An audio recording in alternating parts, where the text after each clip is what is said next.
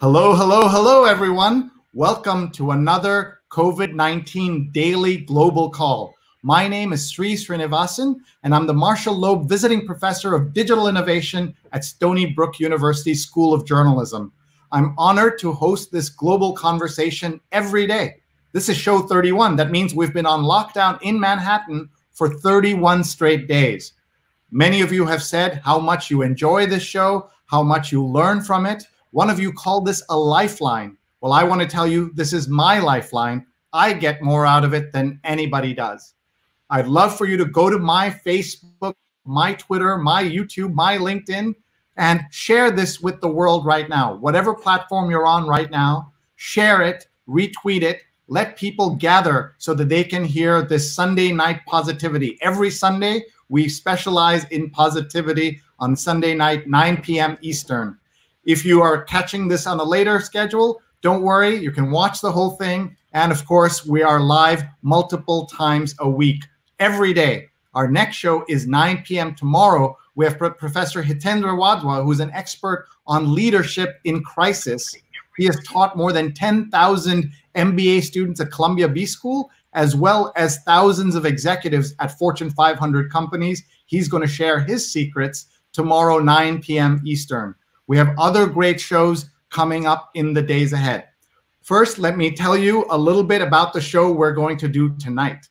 We are specializing in Sunday night positivity. That means we talk to folks who are experts in positivity or are positive, purposeful people, or both. A great way to prep for the week. We're going to meet Courtney Pulitzer, who's at C. Pulitzer. She's a writer and creative entrepreneur based out of Tucson, but formerly a New Yorker and formerly a Parisian. We're also going to meet M.R. Rangaswami at M.R. Sandhill, Mr. Sandhill. He's founder of indiaspora.org and Chalo Give, which is doing so much good work at the moment, and you'll hear from both of them. Please tag a friend somewhere. Somebody in the world could benefit from something positive right now. And here's your chance to tag them or share right now so that they can come in. You can use your Twitter, you can use your WhatsApp, any way that you can get to your friends to tell them that we're live would be great. Jonathan Burstein is here, always the first one. Greetings from the East Village. Arlene says 31 days feels more like 301. And Joe Apayo is here. Joe from Cumming, Georgia. Happy Easter and Passover to all. Joe says, hey, Bill, hope you're recovered. Look at this. Bill Ritter is here, folks, the big time anchor in New York who was our guest just a few days ago. In fact, just a week ago, he was our guest here, and he was recovering at that time from COVID-19. We hope he is fully back. I want to show you the picture we used for him that day. It was such a wonderful evening. I hope you can go back in my archives. Go to youtube.com/sreenet. And you can watch that conversation with Bill Ritter. The fact that Bill is here shows that he's doing great. Bill, we love you. And Bill says, I am doing well. DBT Coach says hi. Steve says hi from Philadelphia. And Nikhil's watching from Connecticut. Thank you all for being here and being part of this family. We have had so many people watching around the world. More than 285,000 people saw just the first few episodes, the first 25 episodes, and now we are way over that in the number of shows we've done. So one of the things we have done also is try to make sure we have a global representation of our speakers. So we're looking for speaker suggestions. Please let us know right now. If you have a speaker, please email me, sree@sree.net. We also love sponsors, and I want to tell you about our sponsor, frontlinefoodtrucks.com. Frontlinefoodtrucks.com. This is from the New York Food Truck Association as it feeds frontline healthcare workers. You can donate today because they're getting donations from La Colombe, Sweet Green, Chobani, great brands, but they need cash. So this will support. If you go to frontlinefoodtrucks.com right now and donate, you are supporting three things. This show, you're supporting Frontline Food Trucks, and you're supporting healthcare workers at NYU Langone. This is a great effort, folks. Please donate right now. And you should know that an anonymous third-party donor donated this ad, so not a penny is taken away from the healthcare workers or from the food truck workers. And one final point, The founder of Frontline Food Trucks and the president of the Food Truck Association is Bob Goldberg, whose mother, Cheryl Goldberg, was the New York One News parenting reporter for 25 years. So that means she did something right. She raised a son who is so generous and such a leader in his community. And we would love to get more sponsors. We have very reasonable sponsorship rates, as you can see. And we celebrate our sponsors. Maybe you don't have anything you want to sell, but you have a nonprofit you want to support, or an individual who has a book. Any of those things, we would love your sponsorship so that I can get some actual producers in here, so I'm not speaking and trying to do all this. This is the poor man's way of doing television or on-air stuff.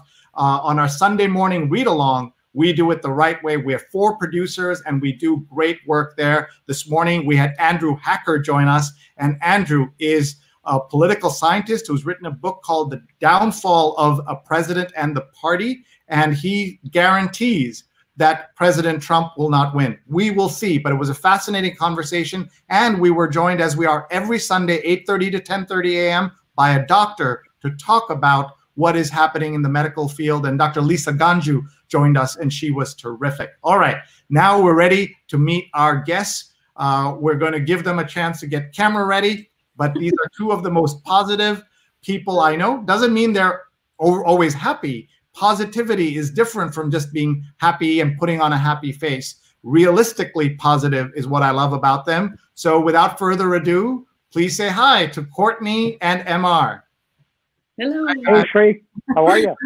Thank you for being here. We talk offline all the time, but now we're talking like this. This is so meaningful to me that you would spend your Sunday night here. You guys are on the West Coast, so you're earlier. Here we're already 9 o'clock. There you're just past 6. So first, let me ask each of you, before I introduce you properly, always my first question: how are you? Where are you? How are you feeling? What's going on? So Courtney first, and then MR. Yeah, thanks for having me, Sree. This is really exciting. I'm so excited to see you and be with you tonight on this show. I'm feeling great. I'm feeling very positive. And yeah, I'm in Tucson, Arizona for tonight and probably for a little while longer. And yeah, you know, things are going well. We're weathering this quarantine okay, because we've got a nice little house, nice backyard. 2 little dogs, my son. We're able to. It's not so confining as all my friends in New York. Yeah, New York is now the epicenter of the epicenter that's the United States. Horrifying stats, like we have more cases in New York than any country apart from the United States. That is just shocking for people to understand and see. And when I just walked our dog just before our show, you have 2 dogs, we have 1. She normally goes to the bathroom 3 or 4 times, but now she went for a walk twice a day. She gets a walk, and it's so scary because you don't know, one mistake you make and you could pay for it with your life. And that's how scary it is. But she's doing her part, so she's being her positive self. Let's go over to MR. MR, how are you? Where are you? What's happening? Great, Sree. I'm sitting here in my home office in San Francisco. I wish I could show you the view outside. It's spectacular today. And in order to pump myself up for the show, I went for a walk in the Presidio and down towards Golden Gate Bridge. Had a brisk 5-mile walk, and ready for your show now. And that's my positive feeling for the day: is go out, take a walk, see the birds, hear them chirp, look at the flowers, do all the things you never could do before when you were busy.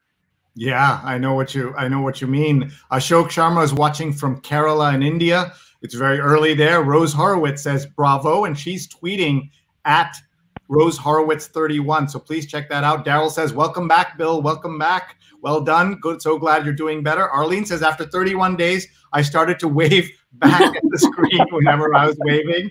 And my dear cousin, Prarthana, filmmaker, MR, came with me to go see her film premiere in just outside the Mill Valley Film Festival. Her film's called The Miseducation of Bindu. I'm so proud of her and her husband, Ed, and their little kid, Cyrus.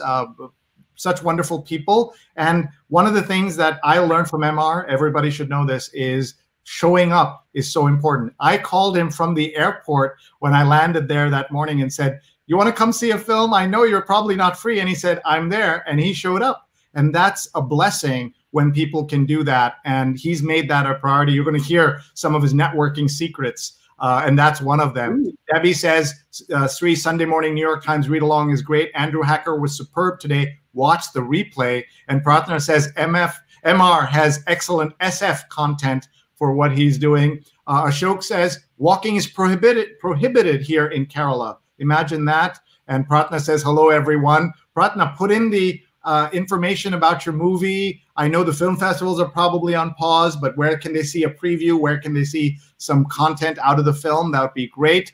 Ashok says hi to all speakers. And Paula is watching. Paula is one of the producers of our terrific Sunday New York Times read along. She's watching from Tallahassee. Folks, tell us where you're watching from, what you're up to, how you're feeling. We want to hear that. And please share this with someone in the world who'd benefit. I'm wearing my Positivity Easter color shirt. This is actually my dad's shirt that he left behind here in New York. He thought he'd be back soon. We meet several times a year. And realistically, I don't think we're going to be, I can get on a plane to India for months, you know, and can you imagine that first person who coughs on an international flight, they're going to be escorted off the plane with a parachute and told, go. That's one of the things that we have to think about. Both of you, by the way, don't know this, but part of the reason you're with me here today is because both of you made your mark by convening people. You understood the power of convening. MR does a ton of convening, even now with big conferences. Courtney started Cocktails with Courtney, and she'll tell us about that. I'm sure she has one of the martini glasses. There it is. We can't quite see the late branding, but somewhere there, yep, you can sort of see Cocktails with Courtney, and we'll talk about that. And I don't know if you have branding there, but on your water bottle, but it's called News Story. But I'm drinking I don't know, the cheap man's cocktail water. Oh, water. Okay. Well, everything goes here, folks. Please tag your friends. Please share this with the world. Yeah. Now, let's get into each of your stories. First, let's go to Courtney. Courtney, tell us about the work you've been doing. You first lived in New York. A little bit about New York. A little bit about Paris, because we were supposed to go this spring, and you're going to be my Paris tour guide for a little bit of your story, and then we'll get back to Tucson, and then we'll get to MR. Folks, keep posting your comments. Keep sharing as these folks share their stories. Thanks. Okay, well, yeah, so let's see. Here I am in Tucson. I've been here since December 2015. Moved here when my son was 5. And before that, I was in Paris, France, where I had the great opportunity and blessed occasion to live there for 8 years. I lived there with my husband, who's French, and had a baby, and got to be a French mommy and be in the French PTA and do all of those things. And before that, I was in New York, where I had my own business in the beginning of the .com era, when it was just starting up and people were emerging from their offices, figuring out what is this internet and how do we use it, how do we do it, how do we make money off of it. And I've always been interested in people and the people behind the technology. My background is acting. I studied to be an actress at NYU Tisch. And so I'm always interested in the personalities and the characters that are behind the scenes and doing all of these amazing things. So as a result of working in the web, one of my first jobs was working with Terry Spataro, who got me in doing some freelance work for Reebok, and from there I didn't get the acting bug anymore. I had the internet bug, and there's my site, a la 1998. I've sort of like the shoemaker. I haven't had a time to really work on my own site since for a long time. But yeah, I was designing websites, and then I got to start writing for some websites. The first one I worked for was at New York, and those two guys were really great in giving me a start in what became my career of writing about the people in the internet industry and the people behind the scenes, what they were doing. There's some of my news coverage from the New Yorker, where I got to go on an vintage Oscar de la Renta gown in the Hearst building, Business Week, Red Herring. I had some great coverage from my cocktail parties, Cocktails with Courtney, which I started because I was tired of going out every night covering people in my newsletter. So I said one night a month, I'm going to stay put and invite my friends to come just hang out with me. And because I got in the beginning with a lot of the founders of these emerging .coms that were going IPO, it was a great network for people. And they soon, I had invitations to go do them in Dallas, Texas, and San Francisco, and Los Angeles, and London, and did one in Cannes. So it was a really exciting time. I was, as they say, riding the wave. And we were, it was an amazing time of bringing people together, bringing the world together. And, I like to think about that Shakespearean quote of all the world's a stage and everyone has their homepage as a way to really connect people. I just find it fascinating. And, it's been I'll say a silver lining with COVID-19, the people really, really, really all going online now, and the desperation to connect, however we can. And I think it's really powerful. So, I'm excited to be a part of this show and, and to continue that. So, what else? That was great. Let's show them what's happening over at LinkedIn. And I want to make sure both of you have also shared on LinkedIn, because this is, you have great networks there. Anil Nair's checking in from Virginia Beach. Hi, Anil. Carol King says, thank you from Tampa Bay, Florida. Krishna is watching from New York. Sunny's from Freehold, New Jersey. Actually, Krishna is in Queens, New York, he says. Michael, one of my students, is watching. My wife is watching in the next room. Great to hear the positive messages in prep for a busy week. And Francesca is watching from Ardsley, New York. And that's just on one platform. We are, of course, on multiple platforms. And Ying is watching from Hong Kong. She says, applause for the positive thinking and living. Courtney, if you wanted to also talk about your current work, we'd love to show them your website and the organization that you're working for now. Yes, absolutely. So, landing in Tucson, it can be a little prickly sometimes, being in the desert. But I was really thrilled when I started working for the Aging Life Care Association. It's a wonderful national association. We have 2,000 members of aging life care managers. So these are women who have degrees in nursing and in social work and other geriatric care professions and degrees. And they take care of the elderly. And, what a time to be concerned with that and taking care of that. We have 9 chapters all over the United States, 9 regional chapters.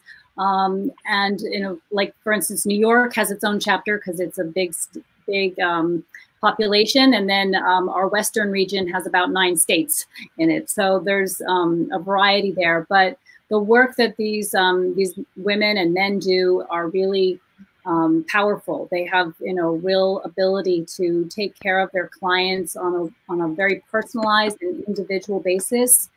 They're able to coordinate care and coordinate between the family and the doctors and the nurses and all of the things that go into taking care of a person as they age. And they're able to help orchestrate it all, and they know all the local resources. So whenever you're thinking, well, what do we do about this or what do we do about that? This is where an aging life care manager can come in and really help sort that out for families. Families are so spread apart, siblings are spread apart. Not all siblings get along, and this is a really easy way to have your parent cared for, their best interest. So I'm really excited to work nationally for this association and helping people this way. And you're doing the right thing, because this is such an important time right now with so many elderly folks who are in trouble because of the virus, and also access to food. I mean, things we're seeing right now on the news, those lines in Texas, things that we'd never expect, or the terrible lines at hospitals in New York. It's shocking. Let's get some of the great comments that are coming in here. Mark says, good evening from Durham, North Carolina. Pradnya says, hi, Mark. She's in Silver Spring, Maryland. And my father says we're in the last day of first lockdown. In Kerala. And look at Pradnya. This is what everyone should do. She's tagging a friend who could benefit from this conversation. And she's asking my dad, are you hearing about any extension of the lockdown? And Daryl wants to know if you're related to the Pulitzer Prizes. Courtney, I'm sure you get this question all the time. Well, it's, back in the old country, Joseph Pulitzer was one of the 12 cousins of my grandfather, who was one of 12, and they all came over to the United States. Right. I have, some funny little stories about that, which I can get into later if you're interested. Sure. And my pal Stephen Kaplan's watching, sending positive vibes to all. Ashok Madan is watching from Long Beach. And Kalpana says, I'm watching from Saratoga, not far from MR. My positive April contribution is a daily post on Insta and Facebook with a fun, thoughtful post for my different writings. People tell me they're loving them and that each post lifts their spirits. That's awesome. Kalpana, you got to come down on a future one of our positive stories. And look at Bill Ritter. I don't know MR, but he's fascinating. Wow. MR, good for you. And of course, from New York, where I am, who doesn't know who Courtney is? Look at this. Oh. This is what Bill Ritter is all about, folks. One of the biggest stars in the news business, reaching out, talking, connecting. He's so genuine whether he's off the camera or in front of the camera, and we're lucky that he's part of our world, and we are so grateful that he's okay and back in action. And PK Sharma is tuning in from Riverdale, New York. It's just so great to have all of you here. My dad says more lockdown with some concessions. We do not know what. But Dad, I'm wearing your shirt, your Easter color shirt, your golf shirt. This is what he loves to play golf in. And I am lucky to be wrapped in his love here today. Emmanuel is watching. My French is bad. You'll have to read that. What does that say? It says, "Vous êtes tous formidables." That's my husband. And what is he saying? He's saying, "You're all wonderful." Oh, wonderful. He's talking just to you, of course. Pradnya's telling Kalpana that you're rocking it, which is awesome. So let's get to MR and his story. We are live on multiple platforms. Hope all of you have tagged and shared and told your friends about all of this. And Pramod says, happy Easter to all. So MR, let's hear your story. And I've queued up a couple of websites. So when you're ready, we'll go to those. Great. My story, Sree, is a pretty simple one. Came here to study from India, then was lucky enough to go to Silicon Valley in 1982 when there was no sense of what this was. There were a couple of young entrepreneurs at that time, Steve Jobs, Larry Ellison and stuff, who wanted to change the world, own the world. Who knew, you fast forward 38 years later, that actually it happened. So fortunate enough to be in Silicon Valley, seen the good and the bad. My first company that I joined, I was there for 3 years. It grew, doubled every year, and then went Chapter 11. Then a couple of years ago, I tried a startup again after having worked for Larry Ellison for 4 years. The world, fast forward 38 years. And I had to go back to a startup, and what that made me do again was to go to a startup that doubled every year and went Chapter 11. And so think of the positive side of things. I tried yet another company, and in that one I struck gold. The company went public. A couple of years later, I was on my own. So that's my Silicon Valley story. Fast forward from there, my passion is to build networks. And so I built 3 different networks over the past 20 years. One is a network of the top 100 software CEOs that is represented in my website, sandhill.com. And the name of the conference that I do for these CEOs is called Enterprise. So it's enterprise.sandhill.com, where you can see that it's a charitable event where we bring together 100 CEOs from all these companies to share insider stories. So no media is allowed, no tweeting is allowed, and people just get together and share what's going on within their own companies. So that's sandhill.com. My second network is called the Corporate Eco Forum, or ecoforum.com. While you're looking at Sandhill, this is the network. Yeah, wait, I just want to interrupt. I'm sorry, I'm just going to interrupt, MR, because we've got to tell people what Sandhill is, because you have sandhill.com most non-Silicon Valley people won't know that sandhill.com is like owning parkavenue.com or madisonavenue.com, and you're in the advertising business. So tell us about Sandhill Road and what that is. Okay, I'm glad you brought that up, Sree. I skipped that part of my life. When I first left the tech world, I became an angel investor before the term angel was coined, as you know, Sree. And part of that was most people got their money and do get their money even today from Sandhill Road. That's where all the venture capitalists are. And so I managed to get sandhill.com at that time for $20. And the smart VCs had not taken it yet. So it was the best purchase I made. I'm still waiting for that big offer to come my way, which says, I'll buy your website or buy your URL for $10 million. So we'll see if that happens. But we do own the most expensive virtual real estate in the world. This is where all the venture capitalists reside. And so I've just made it a free public site for entrepreneurs where people post opinions and trends in technology and so forth. And that's kind of what we do at Sandhill. And enterprise.sandhill.com, Sree, if you can get, I don't know if you can get to that one, but it's just in the same, it's not there, but you got to type it in, enterprise.sandhill.com. That's the website where we have all the entrepreneurs get together from Silicon Valley. These are the CEOs of large companies like an Oracle or Microsoft or SAP, and many, many others come together. It's a charitable event. So every year we give away all the profits from the conference to many different nonprofits. And here it is. Here's the site. Yeah, Enterprise. By the way, we were fortunate enough to be the last physical event in Silicon Valley before we shut down. Wow. But the beauty of it was the night before at dinner, we gave away $275,000 to charity. Nice. So it was a good thing that we actually had this event happen. So that look who was there. Keith Rock, who worked for President Trump. You see Eric Yuan. He came on Zoom, by the way. Yeah, and he's promised us that Zoom is going to have virtual hugs and virtual handshakes and stuff. So I said, it's not going to be as good as the real hug. Pat Gelsinger is an amazing CEO from VMware. He was voted the top CEO last year in the Fortune 500. Charles Phillips, who's actually from New York, is a leader of the Black Alliance. And he recently sold his company for $13 billion in the tech industry, and is contributed a lot of money that night out of the $275,000. So that's kind of what I do in the tech space. If you move fast forward to ecoforum.com, that's the network I established about 13 years ago for 70 of the world's largest companies. This is Amazon, Apple, Disney, UPS, Ford, General Motors. The chief sustainability officers of these companies get together, and there's the black swan, COVID, right in front of you, right? And these are all that you can see all the world's largest companies' logos there. They get together to make this place a better world. So reducing their greenhouse gases, increasing their purchase of renewable energy, and so forth. So that's the second network I started.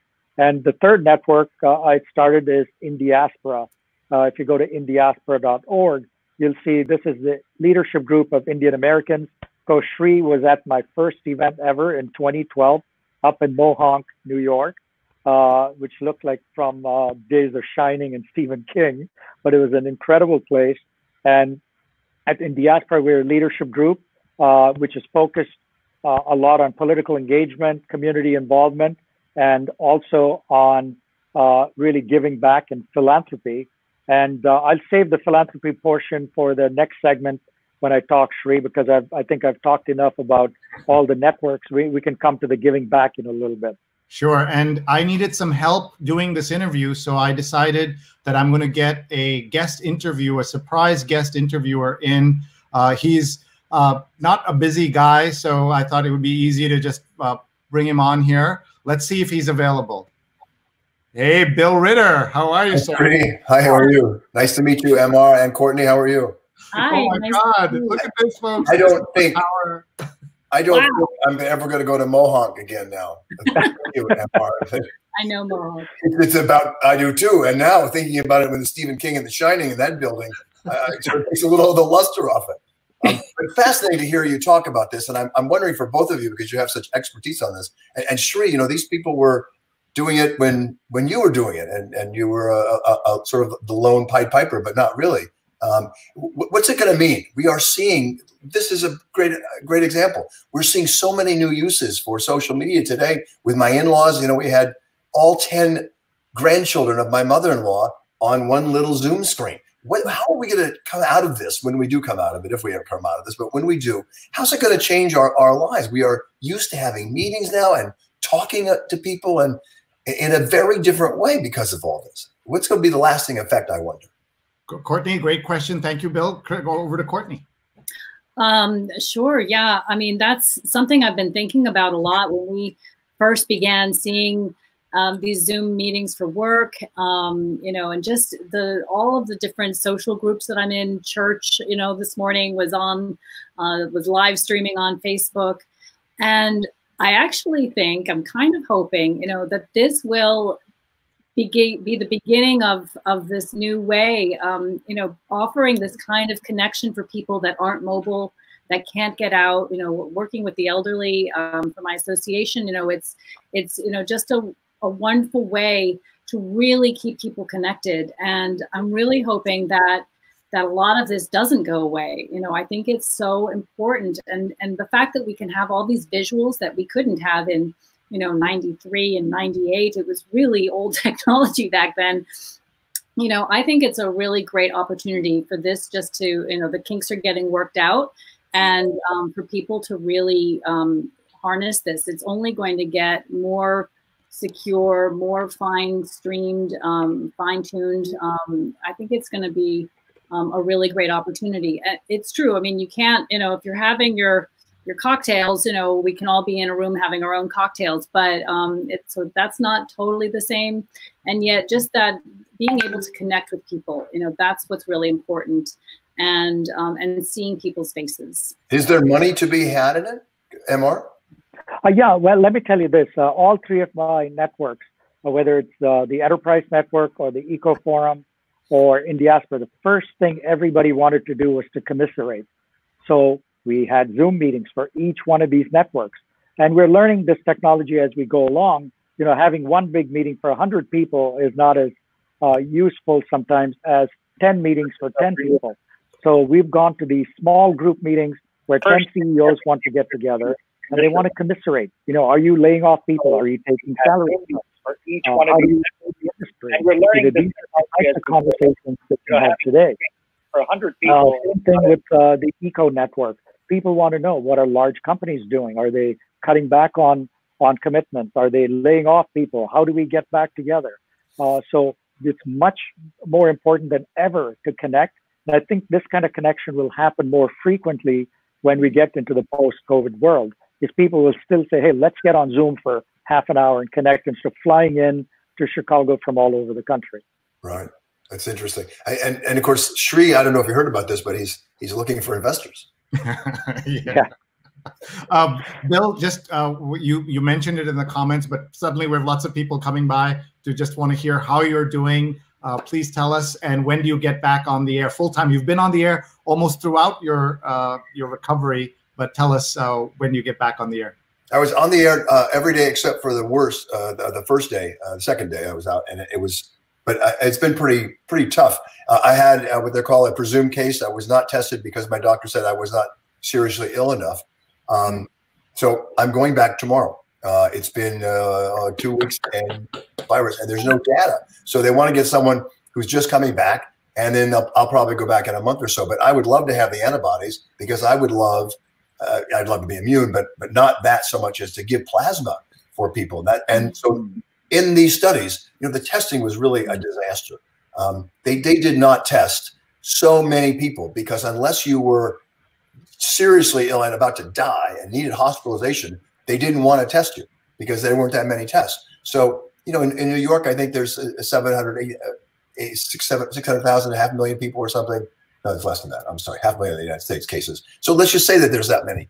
What if there are 8 times the number of people that didn't get tested but had the virus? And the doctor said, no, don't go get tested. So there's millions of people out there who are not in the confirmed category, but in fact, were really sick. And this is a terrible, terrible virus to get. I mean, I was just it was terrible. I got the poop beat out of me is what it was. And it was hard, but I forced myself to work out lightly every day, almost every day. And I worked every day. I wanted to get up at 12 hours a day. I was sleeping, but I wanted to get up for several hours and actually do work. I was on the shows at 5 and 6 o'clock newscast and doing stories about people. And then I would just collapse afterwards.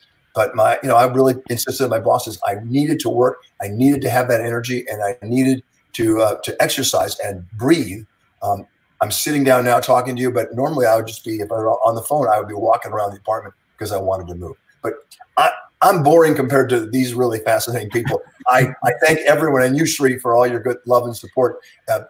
Don't get sick. That's the main thing. Do not get sick. This is a really, really nasty virus and deadly, as we've seen. Bill, before I let you go, I know you need to get back to your evening. Just how do you stay positive? That's the theme of tonight's show. What are some tips for a lot of people in your position would feel beaten down? Your family's away, you're by yourself. You kept that apartment pretty clean. You kept that apartment pretty clean. My family, I did that to fake cry because I would really cry. I miss my family so much. They've been gone since March 11th. And thankfully, if they were here when I was sick, I would have felt just horrible because it's a highly contagious thing. And I was really sort of compulsive and obsessive about washing my hands and doing this and doing that. But I took cabs to work, and I'm pretty sure that's what did me in. So I'm driving my 1.25 miles to work, which seems ridiculous. And I'm doing that, but starting tomorrow. But I do feel that what alternative really do you have? But be positive. We started a year ago, February, at our station, a Be Kind campaign, and checking in with people about what schools especially were doing to be kind in this period, especially when on social media, there's just so much vitriol and so much hatred, starting way at the top, I might say. And politics aside, just human kindness, starting right at the top. And the response has been fantastic. And I have gotten even more into it since we started it in February of 2019. And the response has been just fantastic. And I think that there's just so much more to be had by being kind and being positive than being negative. It's the whole, you get someone to do something with a carrot, not a stick. And, being positive is the carrot and the stick is the negative. And I just think it's a slam dunk. And once you get into that, once you cross over and say, this is just the way it is, you'll start to delete people who are nasty on social media a lot faster. Yeah, and here's a question. Kalpana says, how do you manage alone when you're sick? This scares the heck out of me. Most of us want to be comforted a little when we're really ill. It was really a hard thing, and my wife, when I came out of it a couple of days ago, this last week, she said to me, because we spend a lot of time on FaceTime, I have two of my children are with her, and she said, I stayed up nights worrying, how are you doing? And I think I had a fairly mild case compared to people who had serious cases. And so I was confident that if I did the right things and did breathing exercises, I had a trainer on Zoom who would give me breathing exercises to really force air into my lungs rather than. It was really hard.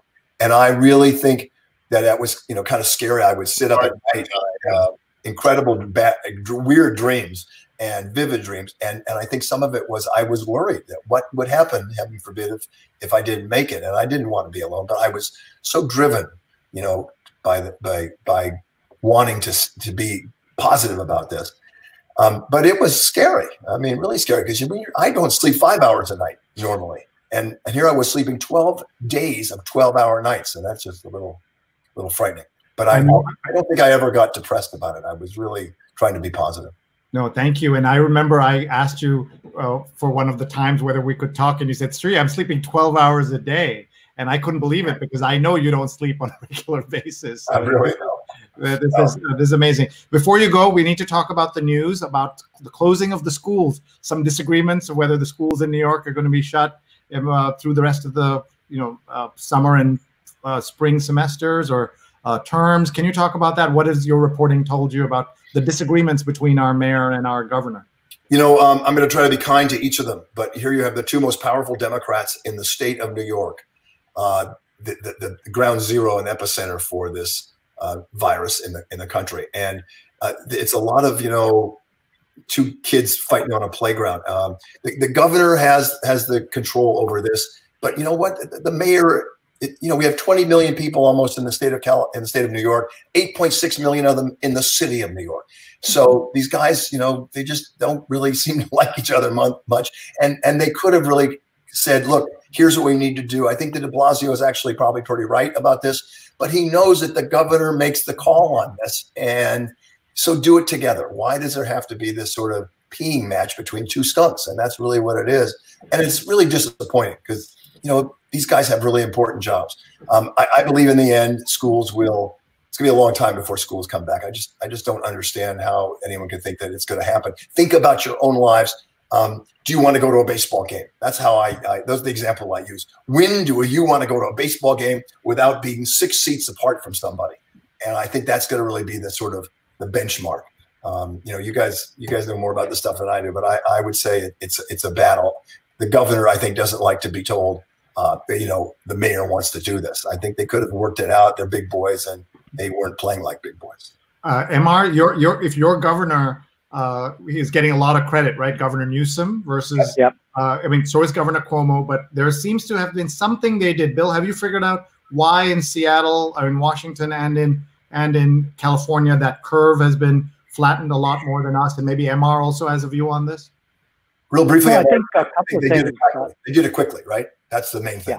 Yeah. Newsom did it quickly. Also, there was no disagreement between the mayors and the governors in our state.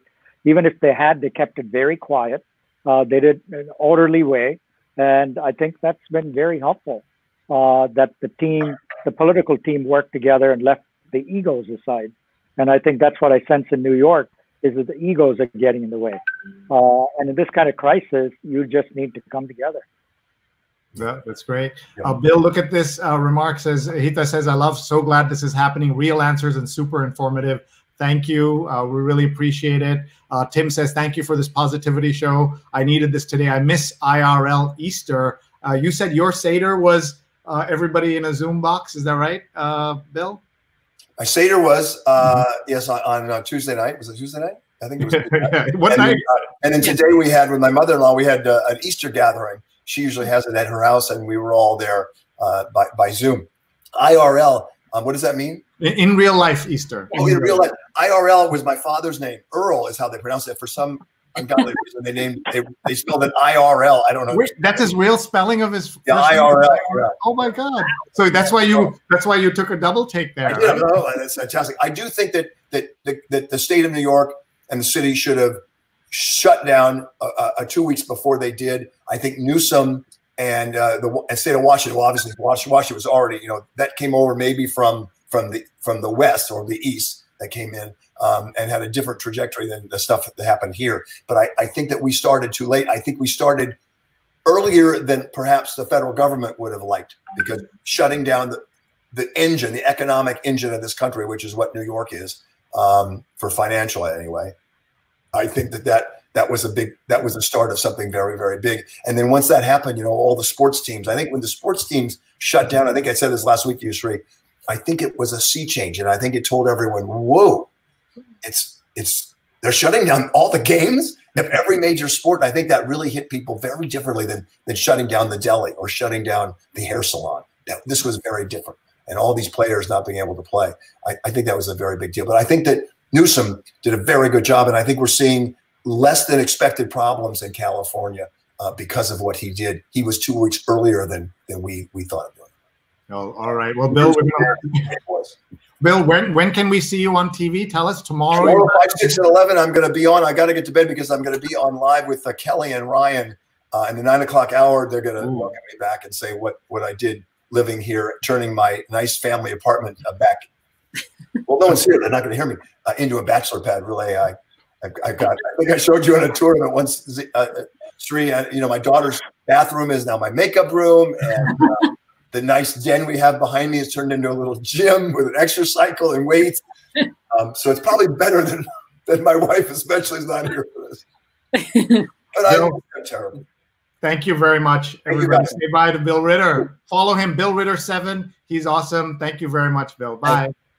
Was that amazing? Thank you to both of you for letting us bring him in. For those of you not in New York, Bill Ritter is the anchor in New York City. He used to work for the LA Times out in California, and then went into television and told us all these amazing stories covering the world, but really a New Yorker at heart. And you saw his genuineness, right? There's nothing fancy about him, about his outlook, anything. So MR, let's talk a little bit about how you saw the leadership of what's happening in California, and not necessarily compared to the rest of the world or to the federal government, just the leadership, because you have seen great leaders, you've worked with them.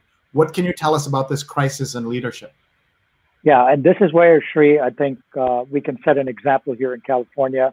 I think shutting down any economy is hard for a politician to do, but I think the mayor of San Francisco deserves the first credit, London Breed. She was the first one to declare an emergency of any major city, I think. That set the tone.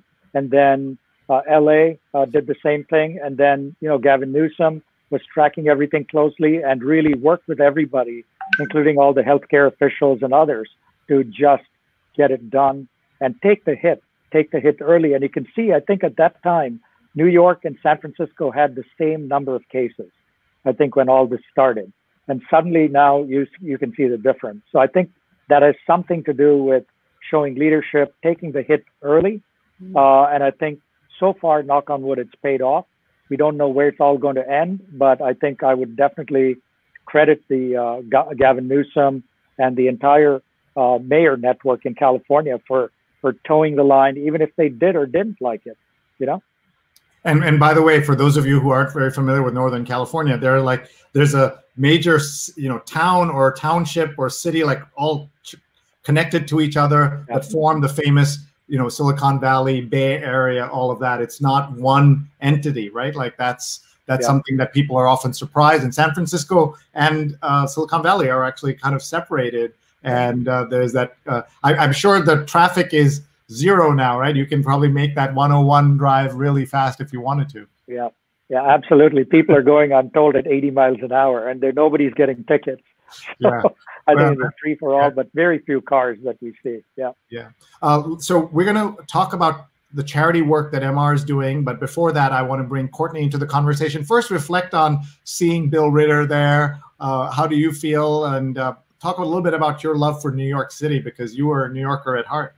Yeah, it was amazing to see him. The thing is, living abroad, living in a foreign country for 8 years, I really, nothing brings out your New Yorker self when you're away from your home.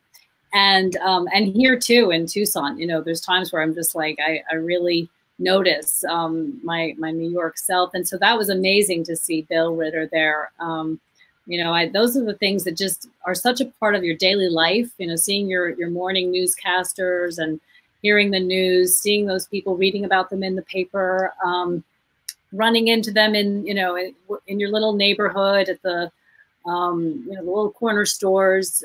That's one thing that I really love and miss so much about New York, is just that closeness, that we're all in our little neighborhoods all together. It's kind of the way you describe Northern California. It's all of these really unique areas all mushed in, and then we get to go to all the other parts of New York and Manhattan. And so those are the things I really miss about it. I'll never forget when I moved to France, I took this great little seminar given by some women at the American Church. It was called Bloom Where You're Planted. And it was, specifically for expats who are moving to Paris or to France. And she was talking about, the codes that French people have when they communicate, and it's like when you're in line at the Duane Reade, it's a very different experience than when you're in line at the pharmacy in Paris. There's really all those little subtle ways that people communicate.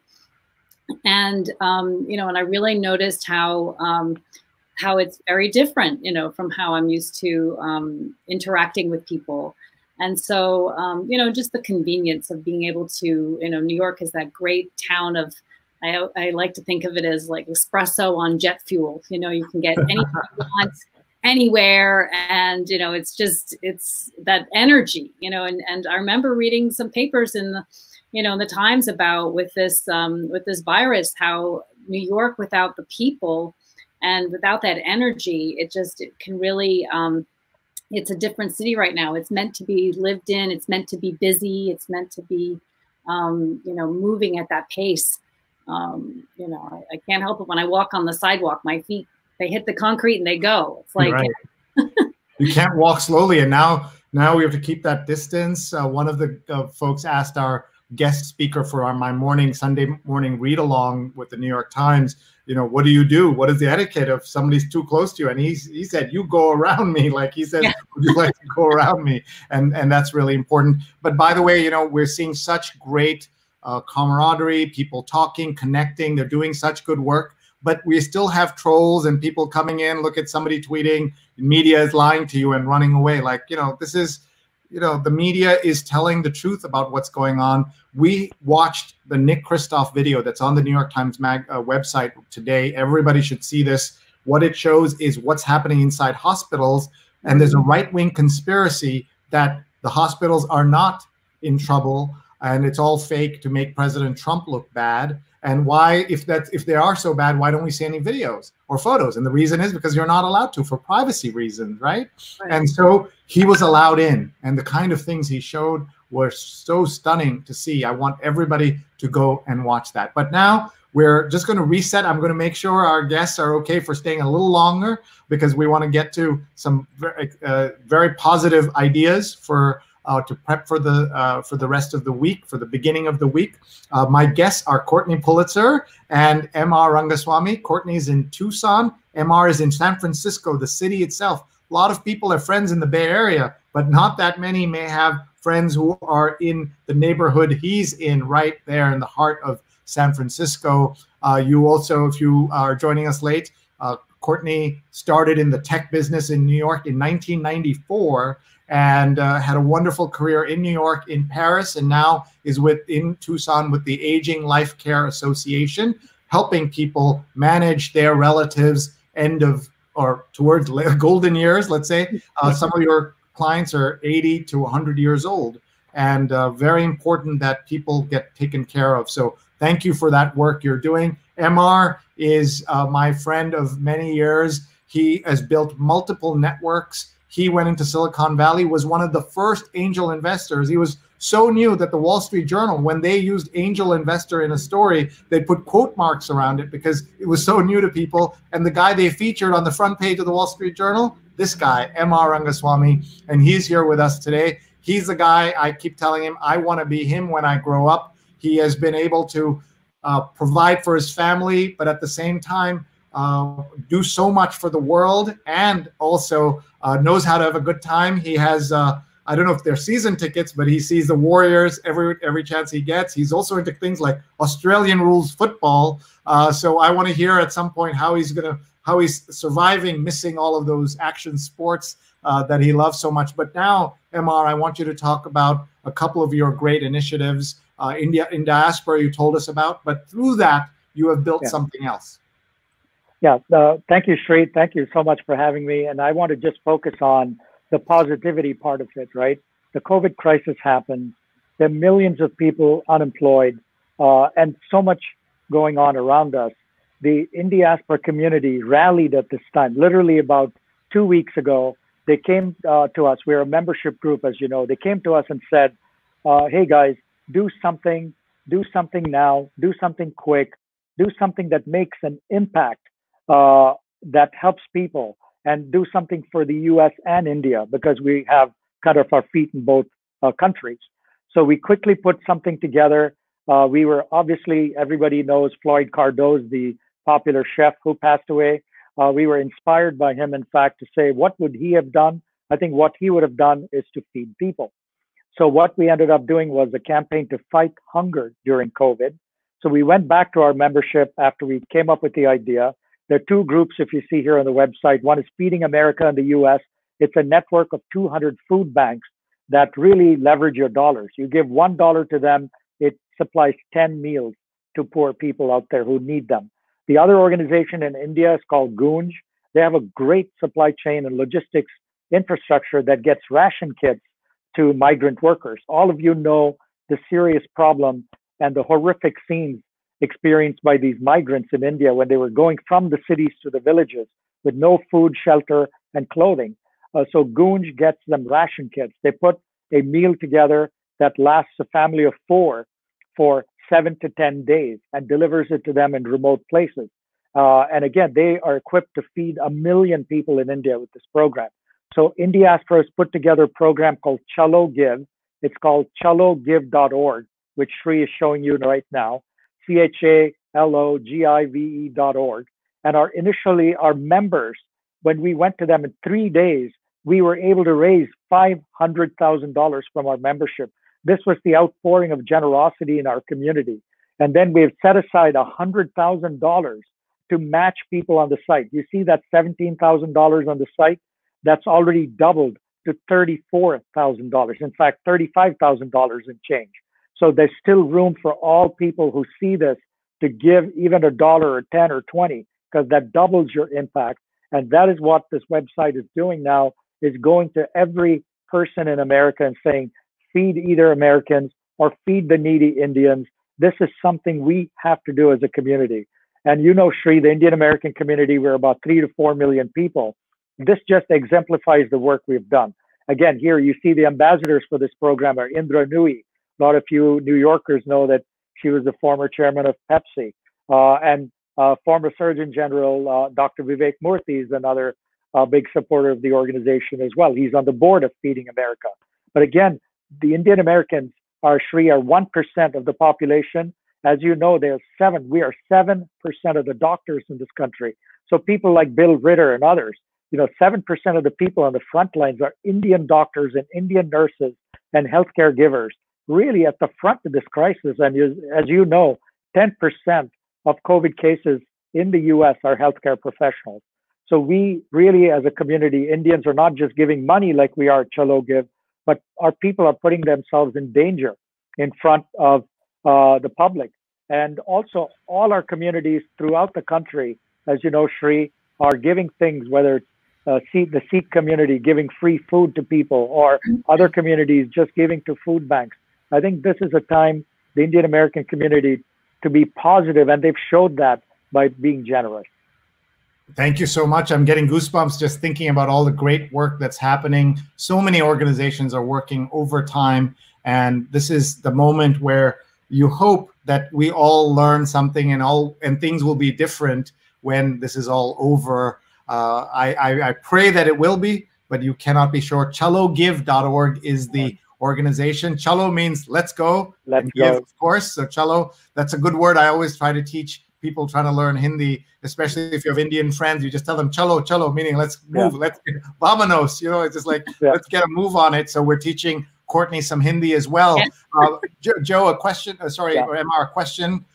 Do these organizations help people in need in my state of Georgia? Yes. The answer is yes. There are 200 food banks that work with Feeding America. There are several of them. I know for sure there's one in Atlanta and some of the other cities as well. If you go to the Feeding America network, you'll see a food bank near you, and they will be helping people in need. And there's no discrimination. You can be from Georgia or Arizona or Nevada. The food bank delivers every day. Thank you. Look at these great comments coming in from folks. Pradnya says, MR, this makes me so proud.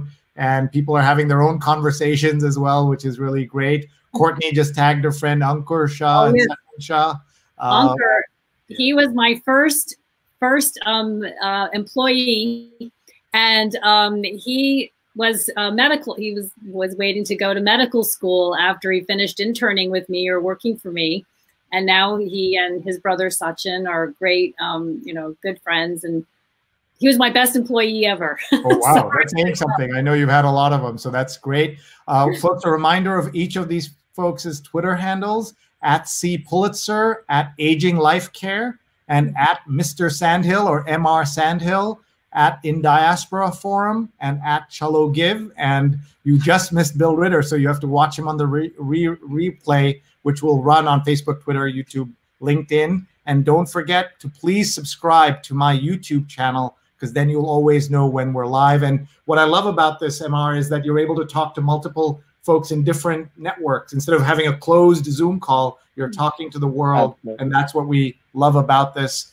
Prarthana says, MR, excellent initiative. I will share this with Indians in the film industry. That's wonderful. And Sachin is already here. Thanks for the shout out. Oh my God. that's amazing.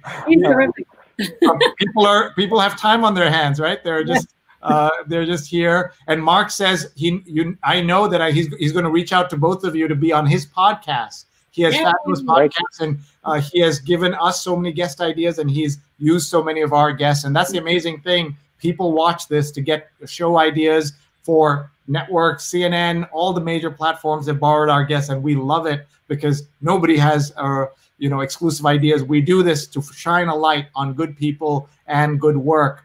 So we don't want to keep these folks for so long. It's their dinner time. I'm also ready to call it a night here, but I do want to talk to you about a couple of important things. One is that we had a question from Kalpana, said, I'd love to hear what the speakers think about what the positive fallouts are going to be about post-COVID. Are we going to be kinder to nature? Are we going to leave larger tips when we eat out? Are we going to have silent Sundays when people stay at home and let the world renew itself just a little? So Courtney first, put you on the spot with that, and then MR, and then we have a few more questions. And don't forget to follow these folks. Please tag them. And I'm here every day, folks.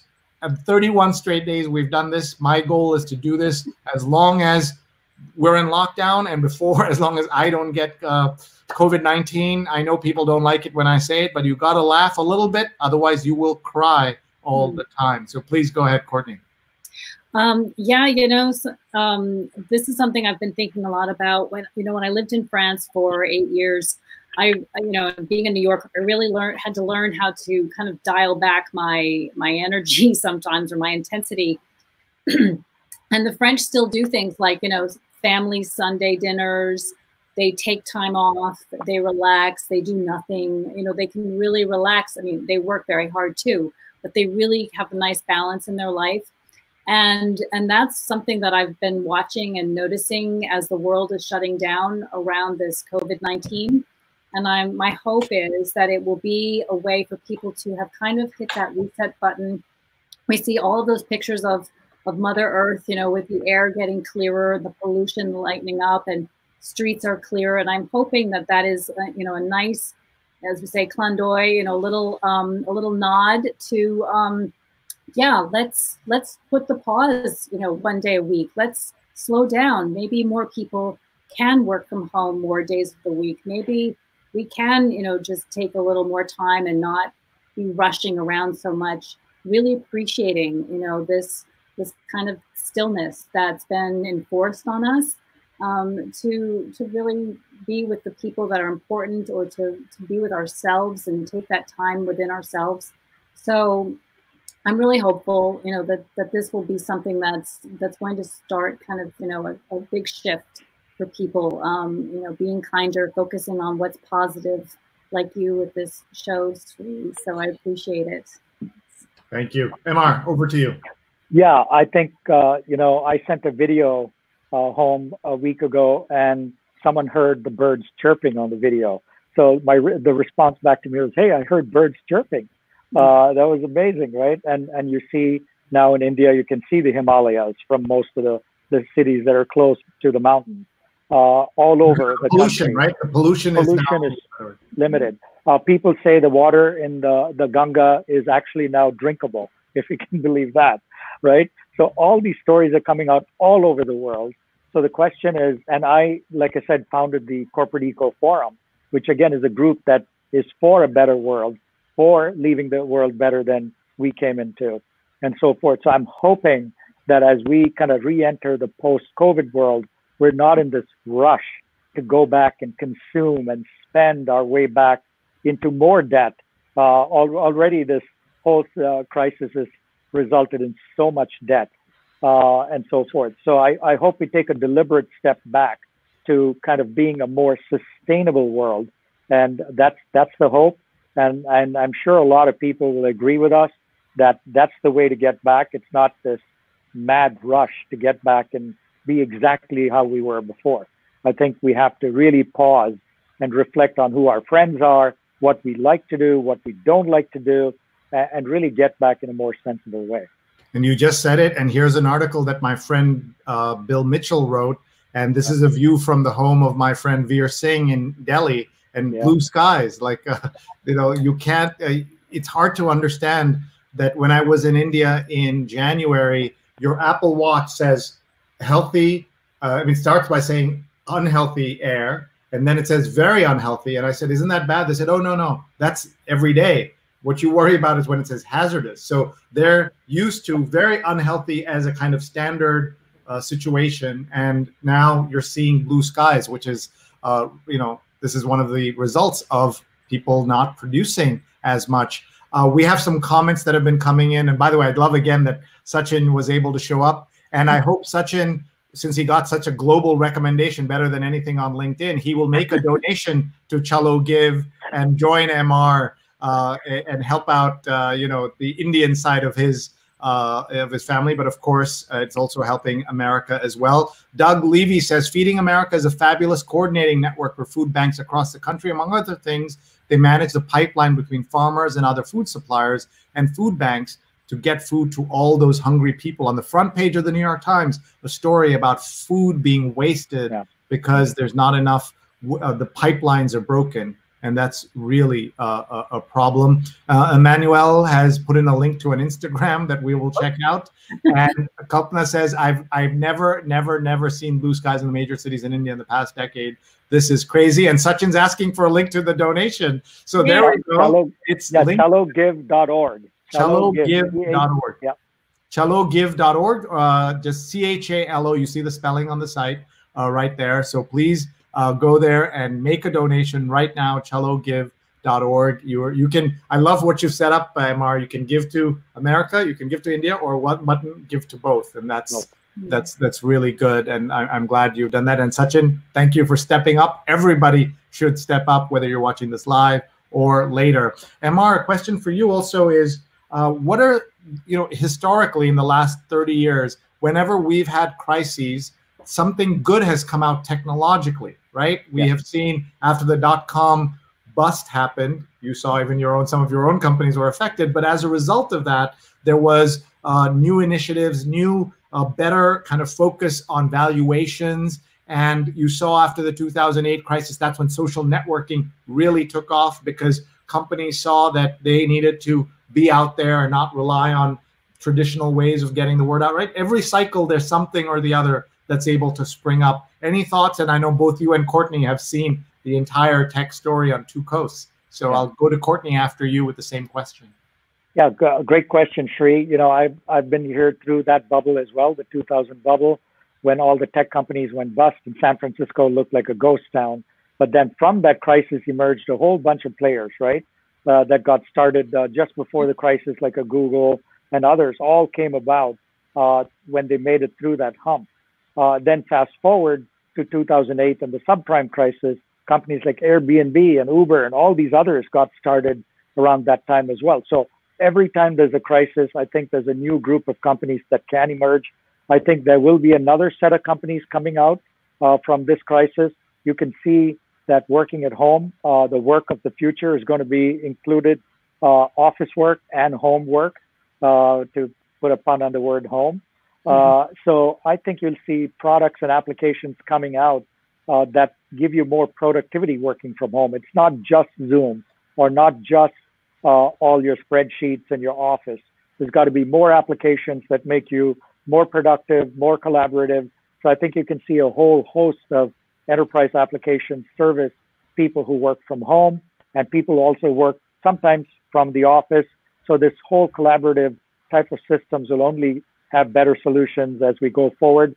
And then many, many other solutions that will just get started now that we can't even predict. So I think if you look 3 to 5 years from now, you'll see a bunch of new companies that are doing new crazy things. Yep. Go ahead, Courtney.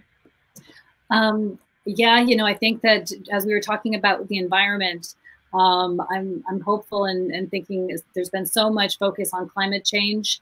And as the world has seen, you know, with the pollution going down and roads being less used, that this will be a nice start to some more innovation and more creativity around taking care of our Earth. I know here in Tucson, sustainability is a big topic. We live in the desert, and we need to figure out how we can have water and have that be sustainable, and local gardens and all of those things. So I'm hoping that this will be another way, in addition to sort of high-speed connectivity for all, so that we can work from home more, have school from home if we need, or options along those lines, but that also for the Earth and taking care of all of the issues that are in our face. Also, it's right in our face just as much as COVID is. So hopefully we'll get back to that after we take care of, and also just all the health issues, like finding faster ways to find vaccines, faster ways to test. I'm hoping that we'll get more innovation around all of those types of medical issues. All of our frontline health workers, like exposing that aspect of the world, and our people who are working in grocery stores and delivery trucks, and just giving them, some, more safety around just the way they do their works, and all those essential workers. So. Yeah. No, thank you. And I see some great comments about people talking about how theater will change, sports will change.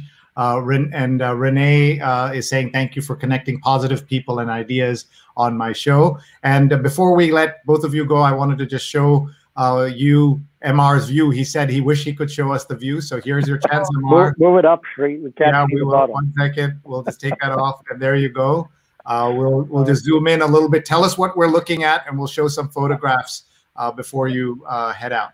I think that's the Golden Gate Bridge, Sree. You and I were on my deck looking on a beautiful day here in San Francisco, and that's the view I get from my office every day that keeps me positive. I mean, we saw the other day the Grand Princess come in with all the COVID passengers, but we also saw people come out, the ship leave after everybody was quarantined and safe. So, we keep seeing all kinds of ships and other things passing by. And if you go on to the next one, I think you took this in my office. This was the article, Sree, you mentioned in the front page of the Wall Street Journal that gave me my 15 minutes of fame. So I think... and we should tell people that article was written by Stephanie Mehta, who is now a star journalist. She was obviously a star. She was already Wall Street Journal A1. I think that might have been her first A1 story. But she is now the editor of Fast Company and is doing great work. And you've been a mentor to so many people, and that's just an example of how many people you have touched, MR. Let's see if we can show a couple of other pictures. Look at them using angel, Courtney, in quote marks, because it was so new, 1997. And it's kind of hilarious to think that. And then what are we looking at here? You got to show it, Sree. Oh, sorry. I'm sorry. I'm sorry. I was. Yeah. Sorry, I was so caught up in the thing that I was not showing it to you properly. So hold on. Let me just see if I can pull this up here. Can you see? This is also. Let's see. 1 second. That's the Presidio, I think, behind there. Yeah. And then where are we now? God, I can't. That's near my neighborhood somewhere, is my guess.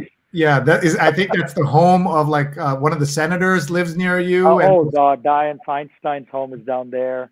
Right. Yeah. And also, I think the Zynga boys, one of them is there, right? Who made their money there. So you've seen it all. I want to leave you both with a chance to give us some final thoughts. I will also show again the organizations you work with so that people who have joined us late can get that information. So Courtney, we'll start with you and then we'll go to MR. Give us some, prep for Monday. How do we stay positive? How do you both stay positive? And you both work and have worked with companies that rely on human interaction and being in the same place. How do you both not get down to say, oh my God, like my business has been hurt or will be hurt, but you look at both of you are so positive. I just want to hear that, and I want our viewers to get that tonight. I think for me, it's just my parting words. It's just, being able to appreciate the simple things, being able to appreciate gratitude, having gratitude in life helps me get through a lot of times that were dark, or there were some hardships that I've gone along my little journey, and it can go a long way, having some gratitude. And I really try and appreciate the people that are in my life, the people that I work with, the work that I get to do every day. Having a son, he's a joy in my life, and that just brings me so much joy. And having a little family with my French husband, and, it's just being able to really, when you can look back at hardships you've gone through, it's a great opportunity to look at where you are and to just be appreciative for that. And, every day I get to think about how grateful I am, just being able to wake up and enjoy my family and the work that I do, and being able to help people. I'm really driven by that. So I'm really appreciative to be on the show, Sree, and to speak with you and get to see you and be with MR is really amazing. I'm also very inspired and want to keep in touch some more. And everyone out there, that's what makes this world go round, is all of us connecting, all of us interacting and sharing our ideas and our thoughts. It makes it all go round. So let's keep it up.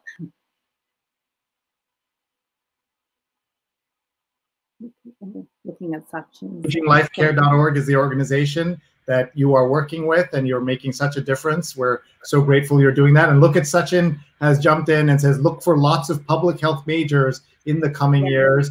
Public health is the foundation of all civilization. I love that. MR, we should get him involved in diaspora. Absolutely. The problem is, of course, there are a lot of people named Sachin Shah. So we've got to find the right Sachin Shah to join us. We'll have to get Courtney. You're all connected. The three of us are connected in our calendar invite. So we'll have to connect that way.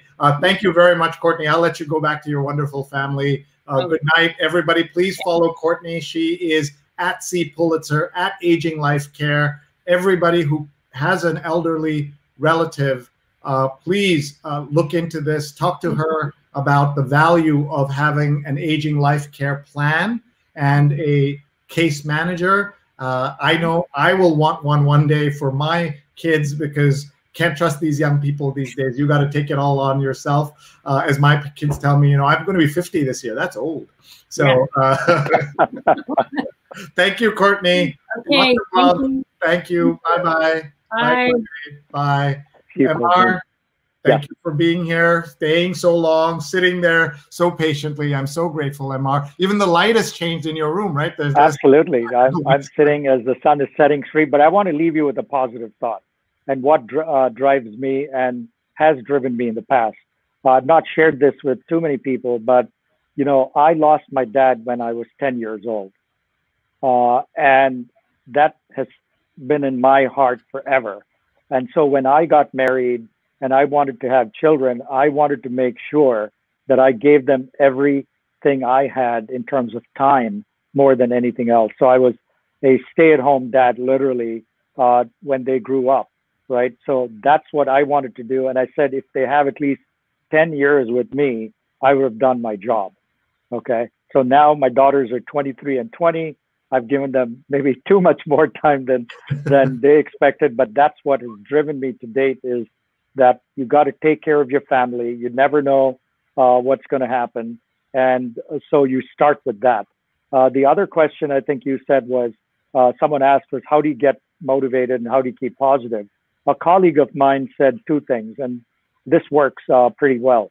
One is, if you're paralyzed and you got to do something, it's Monday morning, take 5 or 10 minutes and get your heart rate up, okay? So get that heart rate up, do something for 5 to 10 minutes, you'll feel better. And the second thing is, do something good for others. That'll make you feel better too. So if you're feeling down, you're feeling logy, you're out of it, work out a little bit, get your heart pumping. And second thing is, do something nice for others. I go by my neighborhood once in a while. I see a guy outside the Starbucks coffee shop. I don't give him money, but I go in. He always likes a hot chocolate. I go and get a large cup of hot chocolate with whipped cream, and I give it to him, and that brings a smile on his face. So do something nice for someone else. And I think Sree, you couldn't have teed it up better. You bring up the Chalo Give website. That's another way that you can help us all. And you'll feel definitely better if you're going to feed someone. My mother always told me, you can give a lot of money to people, but they'll never get satisfied. But if someone comes home for dinner, you can give them so much food that they're going to feel full. And that's what I think you can enable Chalo Give to do, is to give generously, to get us to my secret goal is that it hits $1 million by the end of the campaign. So please help us achieve that. And Sree, thank you so much once again. You've been a great friend, and thank you for having me here. You for being who you are and for sharing that story about your dad and the strength of you and the strength of your family, right? The women in your family and in your life who lifted you up. We should never forget that. And we're grateful to everyone who makes it possible for all of us to have the lives we have. My mom is watching from Trivandrum and Kerala. Hello, Amma. We love you. We're sorry you're not here. We want to see you soon. MR will come to Trivandrum and say hello if he could. That's the kind of guy he is. But I'm hoping to get out there and see them. But I've got to say, it's going to be tough, right, MR? To get on a plane is not going to be easy. And we all have to think about that. Daryl says, sage advice, MR. And that is so beautiful. Gas prices are down, $1.35 a gallon. It's usually over $3, almost to $4 sometimes. Stefan says, love San Francisco. Stay strong, everyone. Sree and I were just working with the Aquarium of the Bay on the wonderful celebration of the 30th anniversary. That was a project that MR's network brought us, thanks to the great George Jacob, who works there. And there's so much great stuff happening. Doug, who's in San Francisco, you guys need to meet. You're my two great communicators in California. Doug works with hospitals. He's written a book on coronavirus already, how to communicate in the age of coronavirus. And Doug would be a great speaker at any of your virtual events, MR. He's in San Francisco, and he says, thank you for all the work you're doing and keeping things in the right direction. I want you guys to connect. And his Twitter handle is SF Doug. So he is walking the walk there of that San Francisco love. Mark says, don't say that I'm old, because he's 8 years older in July and his dad will be 80. Good luck to him. So 50 is not old. Sachin says, thanks for the invite. Interesting show. We're here every day, folks. Tomorrow, 9 p.m., we're going to meet the great Professor Hitendra Wadhwa, who's going to talk about leadership in a time of crisis. Joe says 50 is the new 35, which means 58 is the new 40. And Courtney's still watching and says definitely connect with Sree. And we're just so grateful to everybody. Please email me, sree@sree.net. I'm easy to find, but I want you to connect with these great folks. And Arun says, great advice, MR. Enjoying your show from Mumbai. Hi. Do you want to tell them a little bit about who he is? Because what a great audience member to have. Arun Kumar was at the first in diaspora, Sree, if you remember, in Mohonk, and he then went on to the Obama administration, where he was in the Commerce Department, and now he's the CEO of KPMG India, where he manages 22,000 people. So a great supporter. He's on our board at Indiaspora, and great to see him join the show. So hi to Purnima and Arun from Mumbai. Yeah, and I like Mark Lee's math, says Doug, and Jonathan says great show. And yes, Arun Kumar, great to have you here. You need to come on our show. Tell us what you're doing with KPMG, and love to Purnima as well. MR, I'm going to let you go. Thank you so much for being here. And you had the idea to have this show stream on the Indiaspora Forum Facebook group, so that more people can join. You have a great tech mind, so I know you will see. I wanted you to see this technology. I call this poor man's television, but now you can see, instead of being siloed, you're open to the world and you can have these connections. So if you have ideas for guests, I would love to have them. Courtney already sent me several guests. Courtney's still watching, so if you don't mind, I'm just going to bring her back on. I think she has a guest with her who just ran away, but here's Courtney. Courtney, here she is. We just brought you on surprise, Courtney. Let's see. I think your guest, you're the person who you were with ran away, but let's see if he comes back. There he is. Hello. Very nice to see you. Your mic is muted, so we'll just have you say hello. Hello. Bonjour. Bonjour.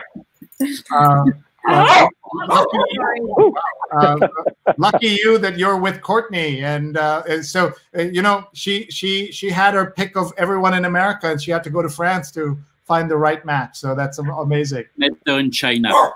Yeah, we met in China. Wow. Okay. Look at that! What a great photo. That is awesome. Awesome. You're all here. Thank you very much, both of you. I'll let you guys. Thank you, Sree. Appreciate it. And have a great evening out there in California. You got 3 more hours in Tucson. Also, enjoy the rest of the evening. Thank you very much. Thank you, folks, for being here. Another great show. We ran long, but I love talking to you. I learned so much. I'm so grateful. My mom says I'm doing a great job. Thank you, Amma. We miss you so much. Keep this up. Thank you. Renee says how great your Amma is watching from India. Renee, thank you. Thank you to my mom. Thank you to everybody who's watching. I want to thank our wonderful sponsors. Yes, we have sponsors. What a shock that is. And our sponsors are frontlinefoodtrucks.com. Frontlinefoodtrucks.com is all about how you can support at a very difficult time. You can support frontline workers in the food truck industry who are also supporting the NYU Langone Hospital workers. So your chance to support them, NY Food Trucks Association, Frontline Food Trucks. And we're so grateful. A third party made the donation so that you don't have to take any money away from the food trucks or from the hospital workers. There's donations from La Colombe, from Sweet Green, from Chobani, and a generous third-party donor made the donation. I'm so grateful to them for supporting us. If you go and make a donation on frontlinefoodtrucks.com, you're supporting me and my show. You're supporting food truck workers, and you're supporting healthcare workers. How wonderful is that? We also have a very inexpensive rate card, as you can see. We have this global show, and so inexpensive. Share your message with the world as we connect the world. That's our message to you. Just email me, sree@sree.net. You must have, if you don't have a product that you want to advertise, maybe you want to do a birthday greeting, an anniversary greeting. You want to do a shout out to a small business you love or a nonprofit you love. Here's your chance for such little money. Take a screenshot. Please share this. Earlier, one of our first funders was here in Tim Sohn, and Tim said that Sree's sponsorships work. And I loved that he said that. It was very generous of him. Here's his comment. I bought a 1-week sponsorship and went from 6 to 30 people enrolled in my Survive with Live video founding members program. How awesome is that? And check out Tim Sohn and Sohn Social Media Solutions, the first man to give me money for this show. We have other people who have supported my other shows, but this was the first person to support this particular show. And we love our sponsors. I also want to give a shout out to my friend Stefan Kaplan, who has a new show coming out that's launching. This is the 2nd episode, and he's going to India to talk via the internet to Ranita Roy, a photographer in India. This is Thursday, 11 a.m. Eastern. Make sure you catch this show with Stefan, the Spin It Social Hour. That sounds awesome, doesn't it? Thank you, folks. Before I go, a couple of things. I'm reading 2 books I want to share with you. One is called The System, by Robert Reich, the great former Labor Secretary. And he said, who rigged it and how we fix it? And my pal Anand Girdhar Das has the blurb in the back. And Robert Reich, you've seen on television, and I'm going to invite him to come on to our show. And we also have this book I'm reading. I'm going to start a book club around this book. It's called $1 Trillion Coach, the Leadership Playbook of Silicon Valley's Bill Campbell, who most of you have never heard of, but the book is by Eric Schmidt. He used to do every Sunday he used to walk with Steve Jobs, and then on Monday with Larry Page from Google. Incredible, right? He's the guy who made the ad, the famous Apple ad in 1984, about 1984. So if you get that book, we can do a book club. I'm going to talk about that and would love to have more of you join. We are also always trying to experiment. And here on the screen, let me say hi, is a QR code so that you can subscribe. If you go to this, you get an invitation to a WhatsApp, not a group, a WhatsApp alert only, announcement only list, so that when I'm live, you get an alert. So please sign up and just point your phone. If you have an iPhone, you can just point the phone right now, or if you have an Android, you know how to get a QR code and you can get this. Otherwise, just email me, sree@sree.net, SREE@sree.net. We want to get more of you to subscribe, to know when the shows are. Somebody asked me, what is my WhatsApp? So there it is. I'm giving that away, and I'm happy to do it because I want to connect with you.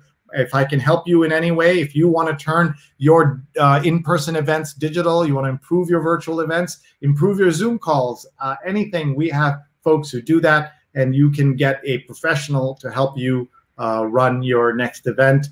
We have a whole team that does that. So I'm very grateful to all of you for being here, for being part of my digital family. We love you all so much, and we're so grateful to everybody for being here. Doug says, oh, Bill Campbell was an amazing man. And Joe said, yes, most libraries offer free books. And Joe says, I will never forget Harlan Coben's positive saying, you bring your own weather to the picnic. That's right, Joe. Everybody go back and watch on my YouTube channel. Please subscribe, youtube.com/sreenet, youtube.com/sreenet, so that you can get you can see the Harlan Coben video where he said this great line, bring your own weather to the picnic. Bring your own weather to the picnic. I had not heard that before. I don't know if it's 100% original, but now it's his, and we're going to credit him for that. Please stay in touch, everybody. Give me feedback. Give me guest suggestions, and we have so many people saying thank you, including Tim and Mark asked if there is a frontline food truck type initiative in other states. I'm sure there's something that's happening. Courtney said she was sorry about the barking dogs at the end. Not a problem. We love dogs. And we just love that everybody is here. Stefan says, thank you, Sree. Ranita is a fantastic photographer that everyone should know about, and I can't wait to introduce her to all. All right, folks, that's the end. Thank you very much. An amazing week ahead to all of you. Please stay safe. We know not everybody will get through this, but we collectively will get through this. Wherever you are in the world, I wish you peace. I wish you good health. And thank you so much for being here with me. Sree@sree.net, at Sree on Twitter, at sreenet on YouTube, sreenet on Instagram, and please do connect with me on LinkedIn as well. So with that, I'll say goodbye to all of you and see you 9 p.m. Eastern tomorrow, 9 p.m. Eastern tomorrow for a conversation about leadership through crises. Thanks very much.